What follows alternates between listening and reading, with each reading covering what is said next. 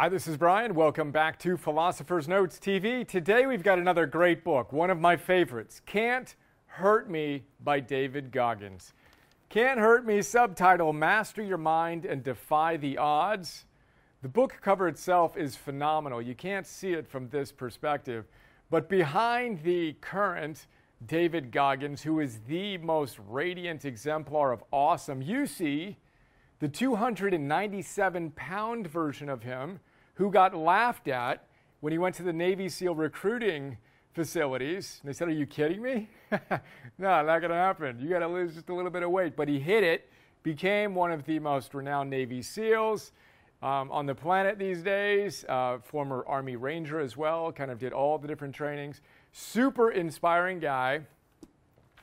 If you don't mind more than the occasional F-bomb, I think you'll love the book as much as I did. Check him out if you haven't already on Instagram and Facebook and Twitter and all the other places the cool kids hang out.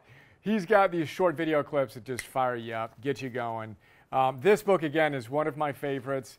And it's funny because shortly after I read this, I received some of the highest praise of my life. I'm sitting there training. We used to live in Southern California, and we had the Spartan training facility in our backyard, different climbing walls, etc., climbing rope, etc. I had a pretty good accident. Thankfully, I didn't fall from the rope. I fell from the little wall traverse, right? And it was just one of those like perfect falls. I'm up, and I just fell perfectly and just banged my wrist in such a manner that it just completely shattered, whatever, this general region. So my hand was just like this, right? And I had just come back from the trail, and all I had on was my shorts and my heart rate monitor. Walked into the kitchen. My wife is like, "What?" And my son takes one look at my dangling hand and screams, runs into the room, slams the door. And then we go to the emergency room. And I'm grateful this whole time that I didn't fall from the rope. It is what it is. I'm not feeling the pain. It just is what it is. So I cruise in to the hospital. I check myself in while Alexandra parks. All I'm wearing, again, the shorts, not even wearing any socks, just got the heart rate monitor still on. Yeah, I fell. And after we did what we needed to get done, the nurse apparently said that I walked in like I was David. David uses a lot of F-bombs. Goggins. And I thought that was the funniest thing ever. So I'll take that as high praise. David Goggins, one of the hardest guys on the planet, super tough. If we can emulate him a little bit, that'd be great. So, Philosopher's Note, 6-page PDF, 20-minute MP3. Check out the 600 plus at optimize.me. Get your free 2-week trial, a bunch of other things, optimal living classes, etc. And we have a ton of Philosopher's Notes on Navy SEALs. We're actually going to do 3 more in a row, 4 Navy SEALs in a row with these PNTVs. Fired up. Next, we're going to hit, I think, Staring Down the Wolf by Mark Devine, Jocko Willink's Discipline Equals Freedom, and then Fearless, Eric Blem, all about Adam Brown. Some of the best books on Navy SEAL wisdom out there. Can't Hurt Me. David Goggins. This book tells about his horrific childhood, just suffered extreme abuse, pulled himself through there, experienced the ups and downs of all good heroes' journeys. But he kicks off the book. Well, I kick off the note with a passage that's in the first part of the book that I want to share with you here. This is David Goggins. He tells us, Heraclitus, a philosopher born in the Persian Empire back in the 5th century BC, had it right when he wrote about men on the battlefield. Out of every 100 men he wrote, 10 shouldn't even be there. 80 are just targets. 9 are the real fighters, and we are lucky to have them, for they make the battle.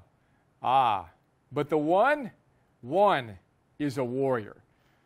Goggins proceeds to say he dedicated his life to being that warrior, which is our first big idea. Being that one warrior who tips the battle in his or her favor. We need to be that warrior. We need to step up and be the hero of our own lives and give the world all we've got, which reminds me of the first Philosopher's Note TV we did since my break. Abraham Maslow, the great humanistic psychologist, talked about self-actualizing individuals. In the 50s and 60s, if you sat in one of his classes, he might have said to you as a college student, which of you believes you're going to achieve greatness? Which of you believes you will be the one warrior? Which of you believes you will achieve greatness? In his class, apparently, we just stared at him blankly. And then he would say, if not you, then who? So if not you, then who? And we just talked about Pilar Gerasimos, healthy deviant. She says out of 100 people in the U.S. today, one of them is healthy, is truly flourishing. Well, guess what? We need you to be that one such that we can make those numbers a little bigger as we give the world all we've got. And again, our whole mission with Optimize is very simple. Let's change the world one person at a time, together, starting with you and me today. And it's wisdom like this from Goggins that just lights a fire under us to go out and live with a sense of urgency and intensity that, again, he, Mark Devine, Jocko Willink, these beautiful individuals channel. And again, it's not just them. We'll talk about this in different contexts. But whether you're a warrior or a monk, look at Thich Nhat Hanh. Look at the Dalai Lama. They show up with their own intense, grounded, spiritual energy. It's just coming through Goggins and Jocko and these other guys in their own personas. William McRaven, same thing. So, yeah, I'll leave it at that. The next big idea, Goggins and Jocko are like separated at birth. These two guys are just share the same equal intensity. But Goggins tells us that when he was 297 pounds, he needed to look into what he called the accountability mirror. Actually, he did it earlier in his life and multiple times in his life. But the accountability mirror. And he's pretty funny. I'll actually let him say it. He says, if you look in the mirror and you see a fat person, don't tell yourself that you need to lose a couple of pounds. Tell the truth. You're expletive fat. It's okay, just say you're fat if you're fat. The dirty mirror that you see every day is going to tell you the truth every time. So why are you still lying to yourself? So you can feel better for a few minutes and stay the expletive the same? If you're fat, you need to change the fact that you're fat because it's very expletive unhealthy. I know because I've been there. That's the kind of medicine you get from David Goggins. Now, again, this is really, really powerful to think about looking in the mirror. No shame. We don't need to be shaming ourselves when we look in the mirror, but we also don't need to ignore reality. And it's interesting because as I was preparing for this, and I wrote down accountability in my notes, I recalled that as I read the 1,000 intake forms, we had over 1,000 people go through Optimize Coach Class 1, right? And we asked them, hey, you tell us what we can do to serve you most profoundly. And I read every single intake form, and nearly every person completed one. We had 1,100 people. So I read nearly 1,000 of these little intake forms. Help me do this or do this or do that. But the number one thing that everybody asked for from us, and again, our program is all about going from theory to practice to mastery. They said, hold me accountable. Hold me accountable to my higher standards. So again, we aspire to do that, but ultimately you are the only one who can hold yourself accountable. See the truth. Don't go negative thinking and don't go positive thinking. Have neutral, targeted thinking. Decide what you want and what you need to get there. And then one of the ways we hold our coaches accountable is to become a certified optimized coach, you need to be at your optimal weight. You need to have what science says is the number one predictor of your health and morbidity, which is your waist to height circumference. It needs to be less than 0.5 or progressing toward that in order to be a certified optimized coach. A lot of people push back on that hard. We said, okay, well then the program may not be for you. We're cool with where you're at, and if this is a big challenge, then let's go hit it. But we can do it, and we can do it together, and then you, when you conquer this challenge, will be a radiant exemplar for the world, just like Goggins is. We'll talk about his process in a moment, little by little. Get a little better, then you get a little better, then you get a little better, then you're a lot better. That's the accountability mirror. And when you use the truth, this is from a chapter called Truth Hurts. Okay, it hurts. As Epictetus said, when you hear a philosopher give a talk, not a sophist. The sophist was the motivational speaker of back in the day. They just wanted to make you feel good. He says, when you hear a philosopher talk, you don't stand and cheer. You wince. Like, really? Did he just ask me to do that? They didn't make you feel good. They make you feel like, as Seneca says, you just had surgery performed. And you're sitting there in a hospital talking to your buddies. Wow, that was rough. That hurt a little bit. That's the point. Truth hurts. We need to be honest with ourselves. And here's another funny thing.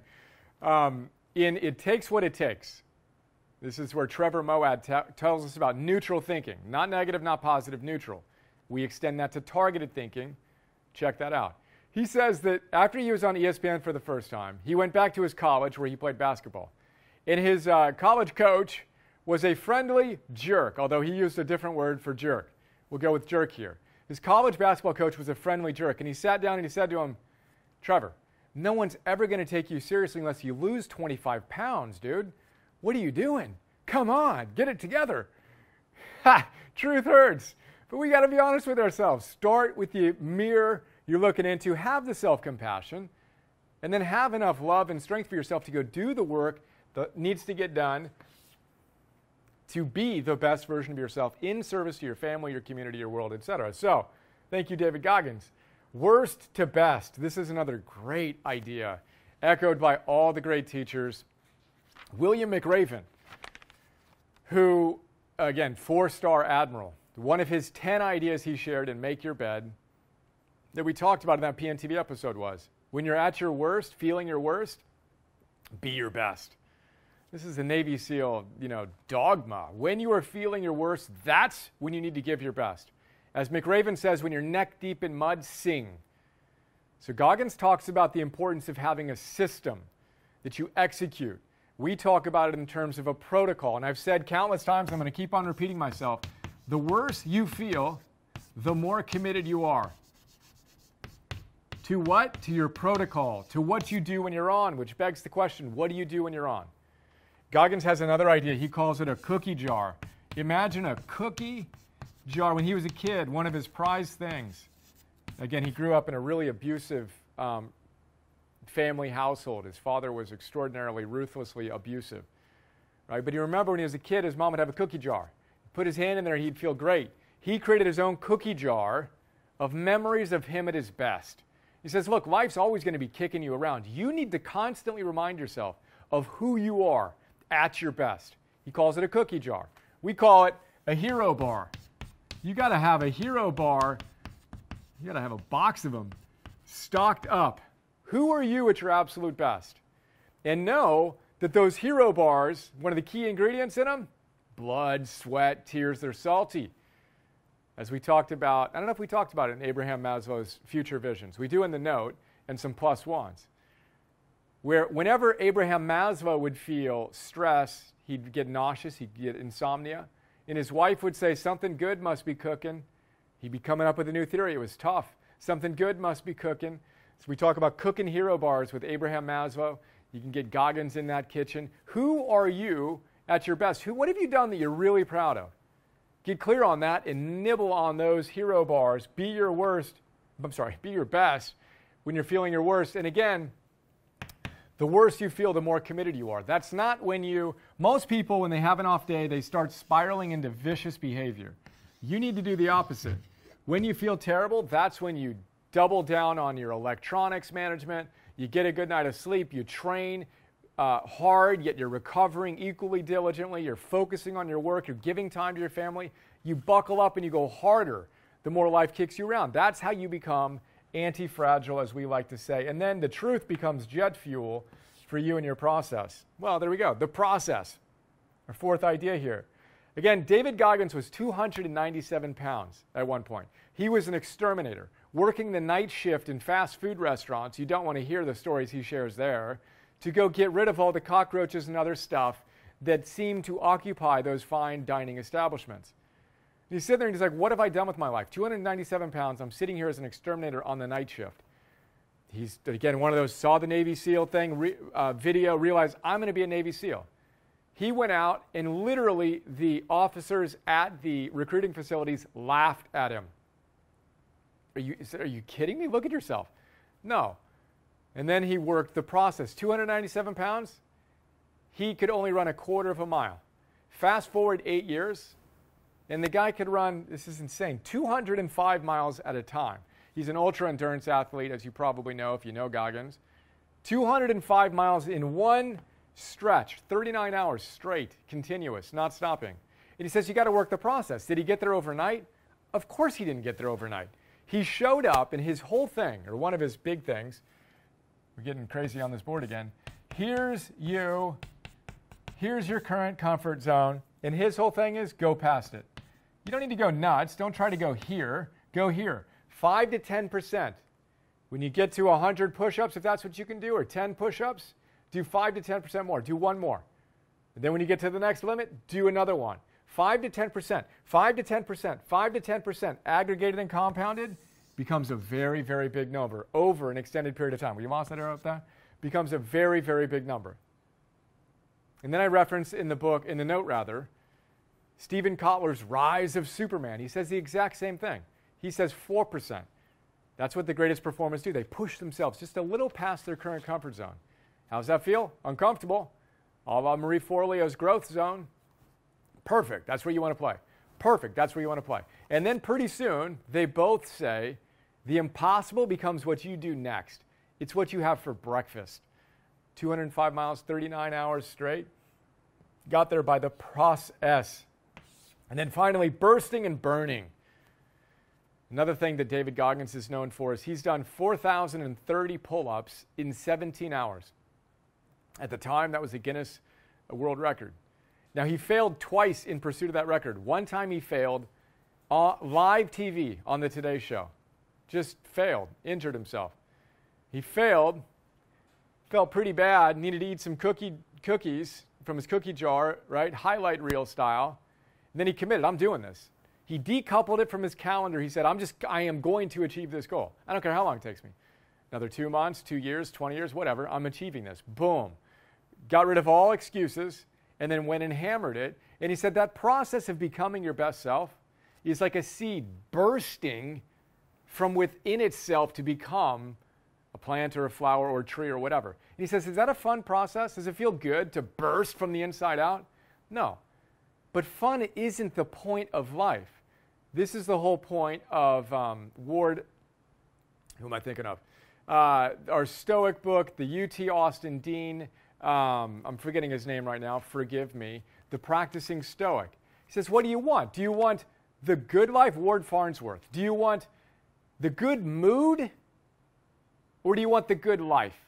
Do you want hedonic pleasure or do you want eudaimonic joy? Deep, deep joy. Not in the moment when you binge watch Netflix or you do whatever it is you do to feel good in the moment, good mood style, but you're willing to do the hard work that doesn't feel good in the moment because that's how you're going to burst through the seed that is your potential and become that which you're destined to be. Again, hedonic, eudaimonic, good mood, good life. And then the byproduct of living a good life is you feel really good, sustainably, consistently. Your highs are higher and your lows are higher because you work your protocol and you feel good more and more consistently. Then the final idea I shared in the note was Viktor Frankl. So we got the seed bursting, and then we have a candle burning. Viktor Frankl once said, that which is to give light must endure the burning.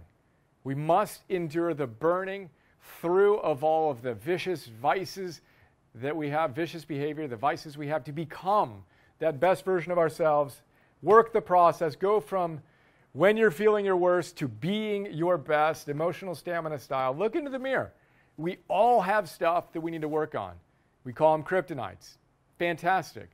Go check out the episode on the PNTV on atomic habits. Go figure out how you can create habits that lead you to a better version of yourself so you can become that one warrior that we need. If not you, then who? As Hillel says, if not now, then when? There you go. Hoo-yah, David Goggins. Thanks for being a radiant exemplar. What's the number one idea you got out of our chat today? How do you move from theory to practice to mastery on it a little bit more? Get on that. Look forward to sharing more with you soon. Tomorrow, we're going to have 3 more intense discussions with some of my favorite Navy SEALs. Let's go.